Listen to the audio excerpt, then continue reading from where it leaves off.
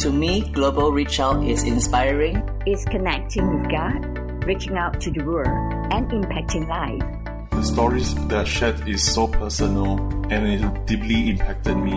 Global Reach Out to me is reach out to the truth. Connecting hearts, connecting lives. You're listening to Global Reach Out. To me, Global Reach Out is inspiring. It's connecting with God, reaching out to the world, and impacting life.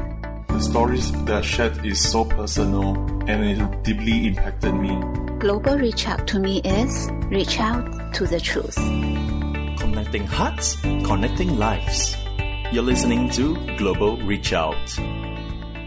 I am Juan Kim, voicing Pastor Caleb Su Lee Chung. We will carry on with Self-Image of the Disciple, Lesson 2 in the book, Values for the Modern Disciple.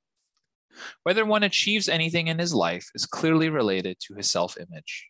Whether he can be used by God is linked in the same way as well. In the Bible, in the book of Romans, chapter 12, verse 3, it reads, "Do not think of yourself more highly than you ought, but rather think of yourself with sober judgment, in accordance with the faith God has distributed to each of you." Some people always step aside and let others take up the task, feeling that they can never perform as well as others. This may not be a show of humility, but a reflection of his self-debasement. At the other end, there are some people who always feel that they are capable of performing any task. That may not be a show of self-confidence either. It could just be a display of self-conceit. It is therefore all the more important for us to discern if we are looking at ourselves in a sober and clear-headed manner and building up a healthy self-image. The expression self-image refers to how one looks at oneself. While there are people who think too highly of themselves, some others would position themselves at the other end of the spectrum as they wallow in self-debasement. What are the signs of someone with a poor self-image? Someone with a poor self-image projects a lack of self-confidence. He would invariably decline to take on a new task when approached by his superior or pastor. Why is that so? This is because he harbors an inner fear that he may make a mess of the job, or is worried that he is not able to meet the requirements. All of these point to a lack of confidence within himself. Would any boss think highly of such an employee? Would he be able to serve others well? Not at all. Such a person is held back by his own poor self-esteem. Such a person would often shut himself off from others. He would always clam up at a meeting when he is amongst a group of people discussing some other subjects. He lacks the courage to speak up and opts to keep mum altogether. He's afraid of being made fun of, or worse, facing rejection altogether. As if someone is waiting to pounce on him, saying, "Hey, how can you say that? Your views are way off." As a result, he withdraws into his shell and becomes invisible. Someone with a poor self-image would invariably look on the dark side of everything around him. If you pass him a half-filled glass, he would be mulling, "Why am I getting only half a glass of water?" His mind would just focus on what is not there, a common trait of someone who is negative or passive. On the other hand, another person with a positive mindset would immediately respond with a cheerful thank you, as he just notices the water and none of the emptiness within the vessel. This contrasts sharply against the earlier person who is obsessed with the idea that he is always less skillful than other people. Can someone with such a mentality go far? Additionally, someone with a poor self-image would occasionally act in a quirky manner or say something to shock those around him. This is done with the intention to grab their attention in the hope of drawing applause from his audience. Such a person easily shows his narrow-mindedness and will also become jealous readily. This reminds me of the ugly witch in the kid's tale of Snow White and the Seven Dwarfs. The witch could not accept the fact that Snow White was more beautiful than her. In other words, she was unable to accept herself. You see, someone who is unable to accept others would not be able to accept himself or herself either, as both traits stem from a narrow mindset. Such a person cannot communicate well with others and is not being a team player either. Thus, it is very difficult for him to get ahead in his career. People with a low self-esteem have another trait. He loves to pick on others as if that would set him a cut above the rest. It serves to cover up his own shortcomings too. If I can point out someone's fault, wouldn't it show that I'm a better person? Beware, he who indulges in bad-mouthing others is a gossiper. Soon you will be the butt of his idle talk. Such behavior reflects the sense of insecurity lurking within him. What a shame. This person may end up as a despicable bootlicker to protect himself from being assaulted. He would never speak his mind at meetings so as to be free from any responsibility whatsoever. He has neither the guts to act nor the confidence to bear any responsibility. He refuses to be accountable for anything as he is chained to the low self-esteem within him. Finally, as people weighed down by his low self-esteem do not have the guts to face failure, any failure will be multiplied 1,000 times in his echo chamber, enough to make him keel over. To him, it means that he's good for nothing, the scum of the earth. It is for this that he dares not stand up to failure and instead turns to blaming the next guy or finds something to take the rap. For instance, it was the bad weather, or he'd been drawn by someone into becoming a diehard gambler, the cause of his miserable condition. Candidly put, it is all your fault. Dear brothers and sisters, now that you are aware of how important self-image is, let us see how you rate yourself. Can you discern those struggling around you, those under the curse of poor self-esteem? Some introspection is needed to guide us out of this dark valley. Yes, we need to acquire a self-esteem that is right and healthy. So this begs the question, how does one's self-image come about? Well, the factors that have been broadly grouped into innate and acquired ones. Innate factors include a healthy body, sound mental faculties, a good bearing, and a conducive family background. If someone is born into a good environment with a healthy upbringing by loving and responsible parents, such innate factors would be helpful towards growing a healthy self-image. Overlaying these are the acquired factors such as education, family influences, shifts in surroundings, intellectual growth, financial standing, life experiences. All of these will impact one's self-image in unique ways. Dear brothers and sisters, take a look at your own past and ask yourself which factors, innate or acquired, have made you for better or for worse into what you are today. Do you see yourself as healthy or in bad shape? Trace the situation strand by strand and deal with each one accordingly. Change would be beyond me if the factor is innate, so I shall take it upon myself to accept them. For example, if I were born with some physical defects, it could have caused my self-image to take a hit. However, I can work on myself to do better and work harder on my intellectual abilities to make up for these deficiencies. At the same time, I shall work to uplift my self-image. That is pivotal. Someone with a high self-esteem would see himself to be of higher value. How can we tell if someone has any value at all?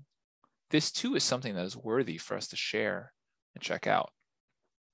Psychologists point out that the appearance, accomplishments, and status of a person is generally used to assess his value. In short, all that matters is what he possesses or what he has achieved. Thus, the more you possess, the higher your value. If you've achieved something grand, made outstanding contributions that bring blessings to many people, your value would increase. This is generally how people assess the value of a person. Now, our values would, in turn, impact how we look at ourselves or others around us. If I set my standards on what people see from the outside, I will end up marrying someone who's good looking. If I care about what he possesses, I will look for someone rich to be my other half. Thus, if I apply these measures to myself, I will proceed towards this direction. I will work hard to affirm myself and determine my value according to what I possess and achieve as seen from the outside. Dear brothers and sisters, the Bible teaches us differently. We need to return to the Bible to see our self-image.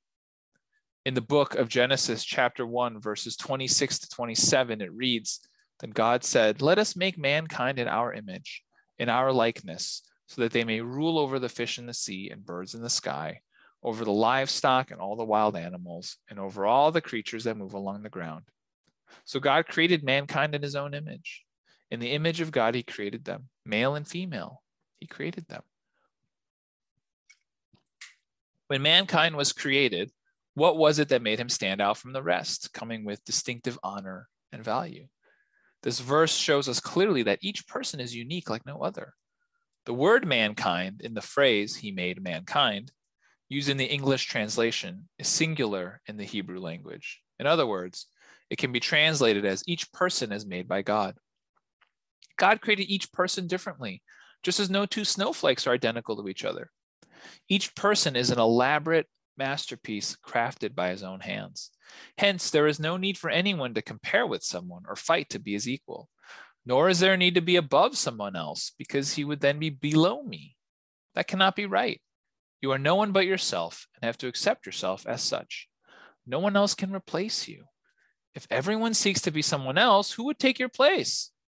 You are no one but yourself, so do your part well. God is honorable. He created us in his own image, which means that we are honorable too. Why do we say that God is honorable then? In the verse, then God said, "Let us make mankind in our image." The word translated into us in English is an honorific plural in the Semitic tongue, which means that God is exceedingly honorable, and so is his image. God has placed this honorable image into our lives. This image, according to Calvin, refers to the invisible attributes of God, including morality, or sacred love, divinity, justice, creativity, spirituality. Karl Barth took it one step further and postulated that this image points to these corresponding relationships. That is, the triune God is also a relational God. He has also put in place these relationships in mankind, thereby enabling a beautiful connection amongst man, God, and the creation around us. As a result, we are able to let the glory of God shine through these harmonious relationships, which clearly sets us apart from other animals. This is what the honor of man is all about. You and I are people with honor. You and I are different from each other. And God has elevated us to be above everything else so that we manage ourselves well, take care of this land without exploiting it, of course, coexist with it well, because mankind represents the apex of his creation. We are exceedingly thankful to God. You and I should not look down on ourselves because you have the image of God. This core will never change. You will have the image of God forever and will be honorable forever. Even if you are penniless or have done nothing at all. We are exceedingly thankful to God. You and I should not look down on ourselves because you have the image of God.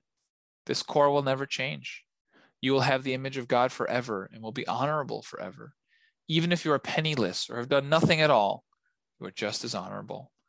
As such, you and I must learn to accept ourselves as we are. Amen. Let us pray. Dear Heavenly Father, we are most thankful to you because you have saved us in Jesus Christ. In the beginning, you have created us male and female in your own image, but we have ruined your image because of our sins. Today, you have restored this glorious image within us in Christ. We can hold high the glory of God as a result. O Lord, show us how to respect ourselves, take care of ourselves, and be worthy of ourselves. Help us to accept ourselves, not to think poorly of ourselves, nor give up on ourselves. Remove the inferiority complex in us, that we may lead a life that is steadfast, joyful, and relaxed, not comparing ourselves with others, nor trying to ape them or follow their way of life. Instead, we want to lead a life that shows all your beauty and kindness, so that we may glorify you in the days to come. We pray in the blessed name of our Lord Jesus Christ. Amen. The program is proudly presented by Global Reach Out. We welcome you to share our live enriching webcasts with family and friends through our website, global-reachout.org. Let's reach out to bless more lives together. The program is proudly presented by Global Reach Out. We welcome you to share our live enriching webcasts with family and friends through our website, global-reachout.org. Let's reach out to bless more lives together.